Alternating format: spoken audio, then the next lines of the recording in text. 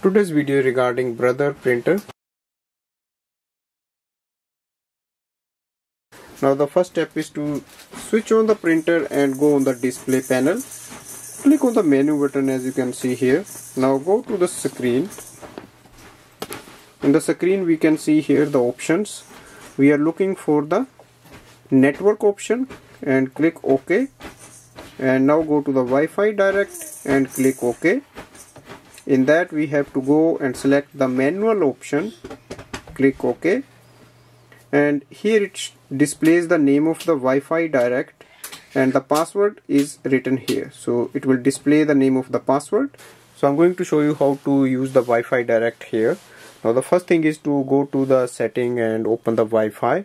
For example, if you have an iPhone, you can go to the Wi-Fi setting. Now look for the Wi-Fi direct of your printer. As you can see, this is the Brother printer HL-L2390DW. Click on that. Now enter the password as it is displayed on the screen. We just have to click on the join button and you will see here on the top the Wi-Fi is going to be connected. So here we are connected. Also you will see on the main screen here, as you can see here, and just have to press OK. Now your Wi-Fi direct is connected with this device. The next thing is to go and open the Brother iPrint and Scan app. You can download it from the App Store.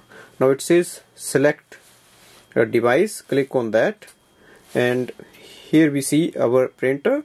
So once you add, the printer should show up here. Now I'll show you how to use it. For example, if we have to do the scanning, just click on the scan button. And here we can select the document size or scan type. Place a page on the top scanner facing downwards, as you can see here on the left hand side corner, and click on the scan button. So just wait for the scanning to be transferred here. If you want, you can add more pages or you can just click on the done button and it will show up the scan here. Thanks for watching.